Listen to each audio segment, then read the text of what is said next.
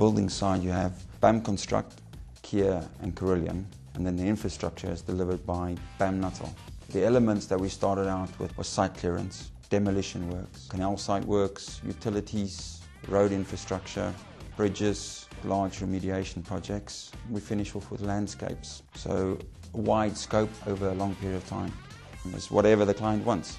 We have weekly tours of the site with the client.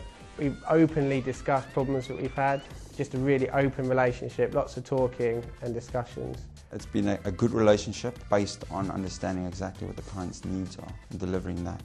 Our community activities have been mainly with Global Generation, which is a children's charity that involves the young children around King's Cross, and also the King's Cross construction skills training. We generally help them to get placements through the Construction Skills Centre on site for apprentices who are interested in construction skills.